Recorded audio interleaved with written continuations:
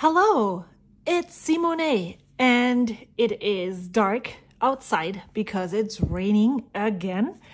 I have all of my supplies right here, and I am going to film this video because I cannot wait to ink up my pens. So before I do that, I want to tell you what I have my thought process. I want to walk you through this. April is going to be different in many ways, but it's still all about exploring. In April, I want to take it a step further and investigate as Sherlock Sherman. But let me explain. So, I am starting with my ink log, where I take notes at the end of the book here about the pens that I would love to use. I have written down several things, and I'm going to go deeper into this once I am talking more.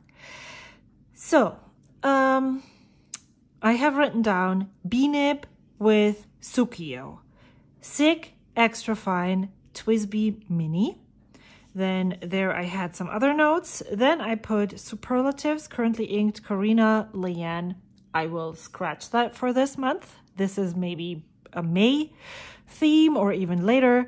Then I put Diamine Earl Grey and Sailor Hara Hara. Maybe because I saw them on somebody else's video or so. But this is where I'm starting. So, in February, I wanted to explore the broad nib, not nibs.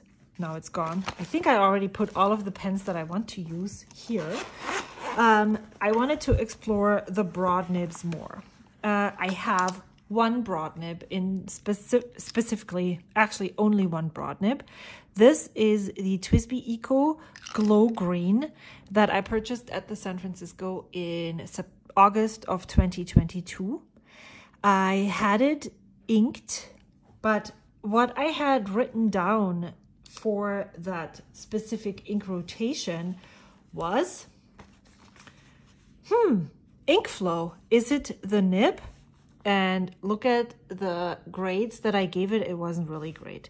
I used a very light color, and I tend to do that in my broad nibs.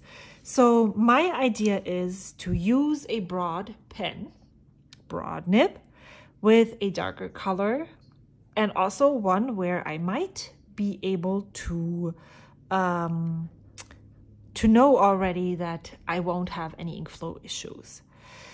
So I also, during the month of February, purchased a replacement nib unit in broad for my Bennu.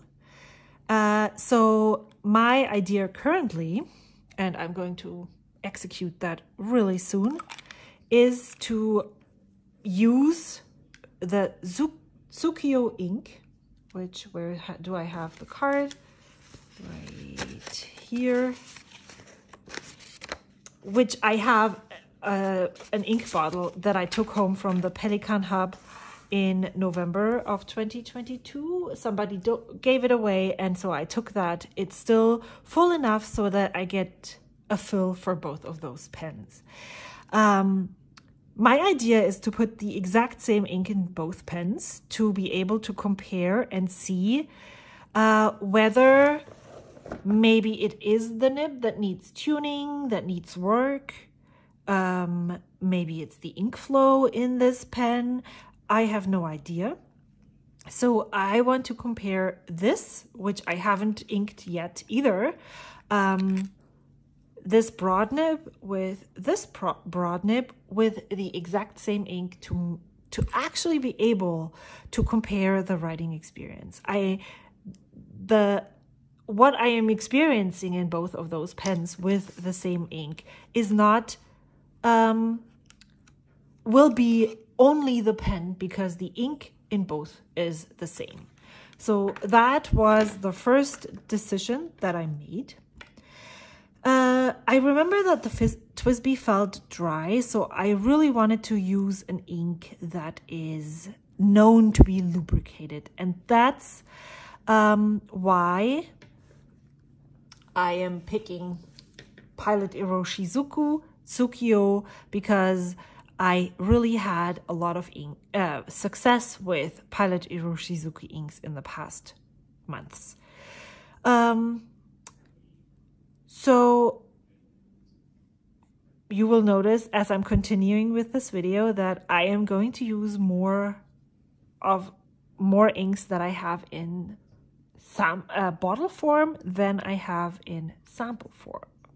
Because for these kinds of comparisons, it is very helpful to actually have more than just 2 or 4 milliliters of ink. So yeah, says the person who said she's not going to buy any ink bottles. For this specific case and for this specific month, it is good to have bigger amounts of ink at hand. So I am actually making a list of inks that I might want to have in bottle form, just so that I can do various different things with those inks. Okay, let's continue with the notes. I haven't used the SIG. SIG stands for Stub Italic Gradient Extra Fine Nib in a long time. I actually only used it once before, and I think that was exactly during that time, maybe one after, here in October. I used it with Sailor Manyo Akibi. This does not have the extra fine nib on there just yet, but I will exchange this. This is the only pen that I can use that nib on. It is the Franklin Christoph Model 2. And I will be exchanging that nib for the SIG extra fine nib. I also wrote down TWSBI Mini. I haven't used that in a while either. So I want to see, especially compared to this huge pen, how I feel writing with this pen.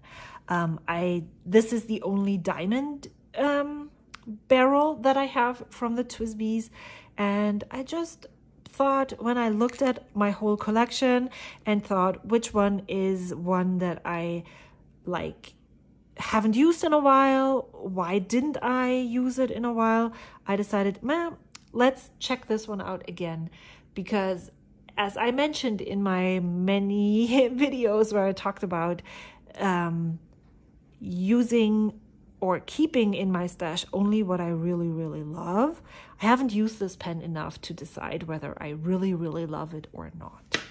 So we have one ink color so far and the 4 pens that I'm using. All right. Of course, I said before that I want to use Sailor Hara Hara and Diamine Earl Grey. I think I shared the swatching video where I swatched this, and I said that it looked quite boring to me. And then Maria, who gave that sample to me, was like, well, no, it's not boring. And I really would love to use this ink and see how it looks in the writing. And I know, or I have read, that this ink is quite lubricated and wet. So I think that I should pair it with this extra fine nib, because I really want to have a good writing experience. So I might, wow, I should have marked where I have room for this or not. So here, and then the next best thought was, okay, well, then why don't I use Sailor Hara Hara with this? Perfect. Let me just go on a quick tangent one more time. Look at these 2 ink swatches. These are supposedly the same colors. This sample I received from my friend Maria. This is from Naomi from the Inky Hobbit. And I am in this video and also in this ink rotation, I am not going to explore both of those inks further, but I really would love to dig deeper in a future month because this seems really weird. This is more brown. This is more purple gray leaning. What? Yeah. That's why, because this ink is supposed to be wet, I'm going to put this in. So, Hara Hara in the mini.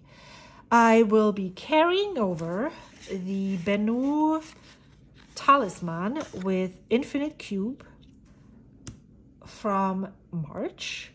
I have still quite some ink left, but not a lot, and I have been writing more lately, so this might not last me for the whole month. You can see it's wow, don't kill your pens about here. I am not opposed to refilling this to last me all the way through April. Absolutely no issue with that. So let's look at the swatch cards. I'm gonna put the pens over on this side for a moment and then just look at the swatches. I have Earl Grey, Pilot Iroshizuku Tsukio, I have Sailor Hara Hara, and Wearingeul Infinite Cube. Those all, especially in the colored swatches down here, this looks more like a lighter color in writing maybe, but the swatches in application in the color down here look really dark. So after I looked at this, I looked through my swatches right here.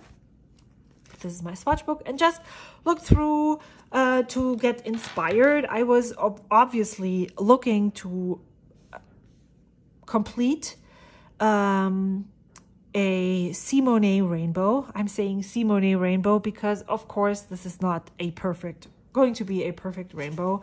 And I pulled out all of those cards. KWC Grapefruit, Diamine Candlelight, Diamine Brandy Snap, Robert Oster Tea Time, and Diamine Aqua Lagoon. So that is 8 colors, 9 colors. And I really like those, and I feel like they would complement each other well. There is dark, there is light, there is bright. There is something of each in a color that looks really appealing to me at the moment. And so now that I have this all set, I am going to look for pens for those inks. Let's start with KWZ Grapefruit. I had Pilot Iroshizuku Momiji in a fine Pilot Kakuno pen. And the KWC Grapefruit is a bit more orangey. This leans more pink, this leans more orange, but it definitely is a similar brightness.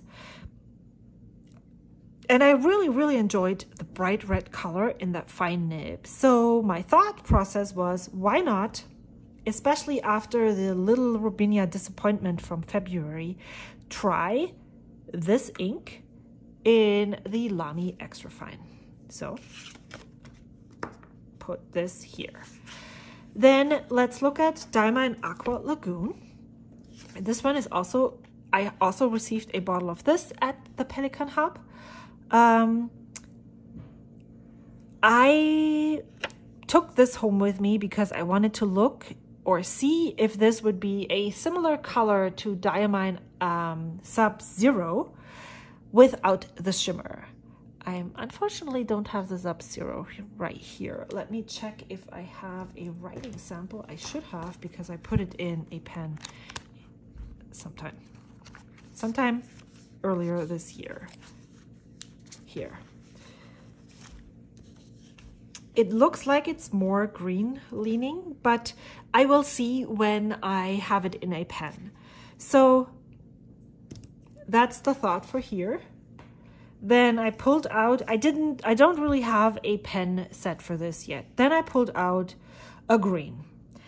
So I have Altgoldgrün. I have used that multiple times before. I have had Robert Oster in 1 or 2 pens, I think. But I also feel like all of my Simone rainbows need one of those greens because those are just some of my favorite colors. So then I stumbled across these two Diamine Inkvent colors. They are more earthy, especially the Brandy Snap. I really want to see how the candlelight will look in a pen.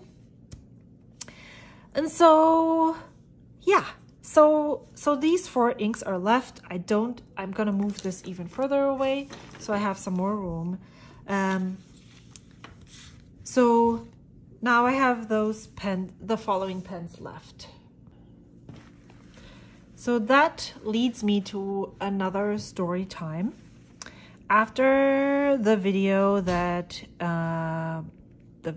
conversation that Leanne and I had in the beginning of March, my friend Sarah from Ginger Peachy Stationery reached out and asked or suggested a pen swap.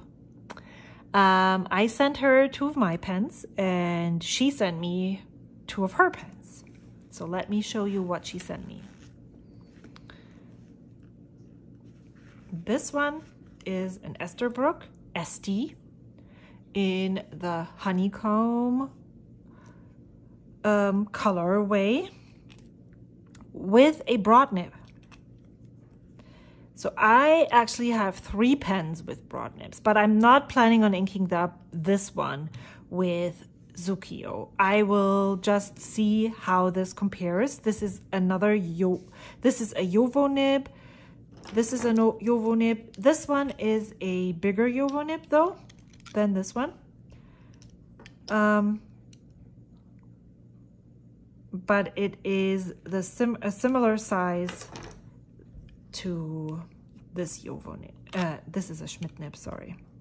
But they're very similar in sizing. Let me hold that up for you so you can see better. With 3 caps in my hand, but that's this. I was super curious about the Esterbrook's Esties.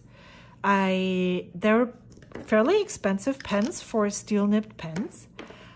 So I was not going to spend that money without seeing one first. And I have to say that I'm really impressed. I will film new pen day videos for this pen and that pen that's in here. But yeah, I'm really impressed. I can't wait to see what that looks like with an ink. And you see where this is leaning towards. And then she also sent me this pen. If you can see this through that, she also was so kind to lend me her custom A23. Yes, this is the Amber model or colorway, and this is a medium nib. This is the pen that I would purchase if I was just going out on a whim to buy that. I said that in my video that this is a nib that I would really, really want to try. And so now I get the opportunity to do that. So now I have more pens here. So why do I have those here? I really want to ink up. I really feel like, or want to. So what do I have? I'm thinking of, well, here's the thought. I'm not sure if I will be happy with this light candlelight ink in this pen. I'm thinking either this pen or this pen would be with this one. I have no experience with the Aqua Lagoon.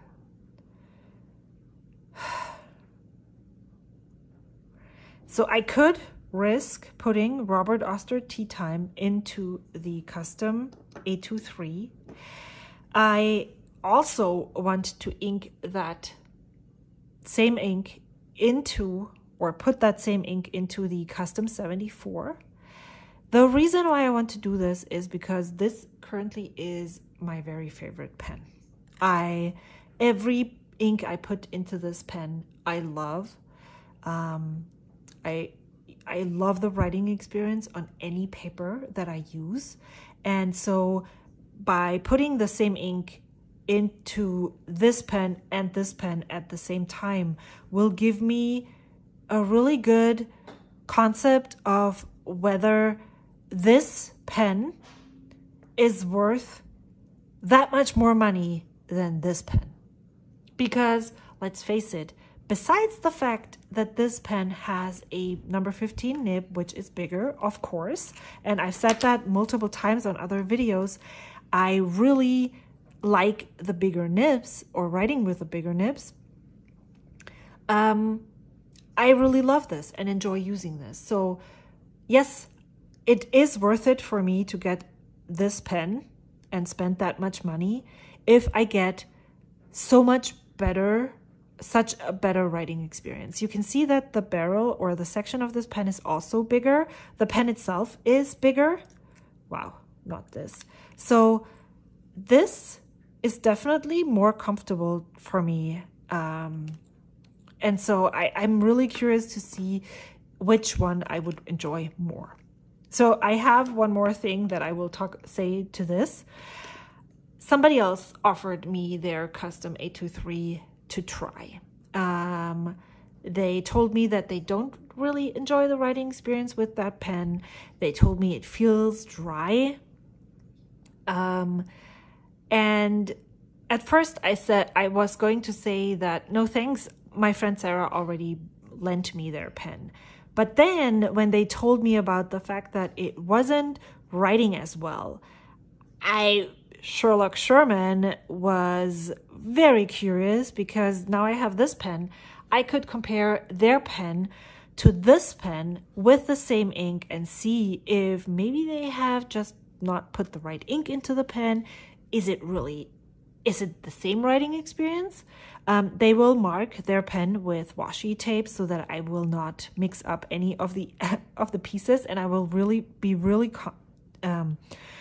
very careful to not mix up both of those pens. But I'm so excited for this. This is exactly what I was talking about when I said I wanted to explore more. That is exploring at its best. So I then, because I'm using the extra fine Sig nib, I thought, and this is always next to both of those are my only Franklin Christoph pens. I was thinking that maybe, I haven't really explored this nib either. This I had writer's blood in, which is also a very wet ink. Let me check if I enjoy writing with this with another ink. So let's do this here. And then I had quite the not so good experience with this ink and pen combination this past 2 months. And you can see where I'm going. I'm really balancing out the gold and the steel nibs. I'm really drawn more to the gold nibs currently. So I'm thinking, because I have pulled these two, maybe I can put the Candlelight into the broad Esterbrook, with being cautious about the fact that this is a light ink, and that might be the reason why I don't enjoy it. Now that I'm talking about this, I might do this and this. So I'm not 100% decided on which way I'm going. I really want to not put a green ink into this pen and see how it goes. So then that leaves me with so many pens and so many inks. And I think the reason why I'm going to have so many pens and so many inks is because currently in March, I am having 6 pens inked. And I clearly noticed that that's not enough. I really would, so as we all know, 1 week has 7 days. And in order to not repeat the same rotation every week, I think 8 is the minimum number that I would love to ink up on pens each rotation. If I am journaling every day, I am using a different pen every day. And so by just having that one more leaves me a little bit more combination room.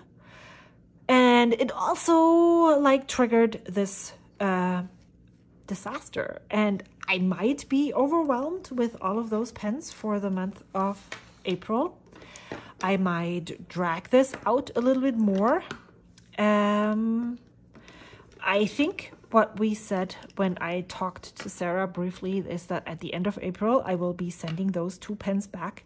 But even if I'm sending those 2 pens back, I will still have a lot of pens inked. So if I'm not able to explore them fully for the month of April, I can drag this rotation into the month of May, which, sorry, now that I'm thinking about it, and given the fact that I know that I'm moving in the middle of June, would probably not be that bad of an idea, because then I can swap it out one more time towards the middle of May and then keep that rotation for until the beginning of July, middle of July, so that I am just skipping inking up pens in June, because I will be probably so busy with moving that I will either have not enough time to write, or I will be writing, but I will not have access to all of the inks and stuff. I mean, who knows? So, yeah, I cannot wait to start inking up all of those pens, because I'm so over March right now. 9 colors, 12 pens. You clearly see that I missed variety and pens, and I'm so excited to investigate the broads and the pilot nibs. And I hope to share more about all of those things soon. Thank you so much for watching. Leave any comments down below. I see you soon. Bye. You know what I forgot? Look at this color. It's almost red. You know what else is red? The subscribe button. So if you haven't subscribed yet, do that right now. Just wanted to come on here one more time to show you how I'm going to put this into my pen case. I think there's room for one more pen, so that will be one of these 2, and then Casey's pen will be here. It fits. I will have the 2 pens from Sarah separated so they are safe, and then it closes very easily, and that's what I'm going to carry around with me. This rickshaw pen case, I purchased that at the San Francisco Pen Show, and I'm really in love with this pen case. It's probably my favorite one of them all. Bye.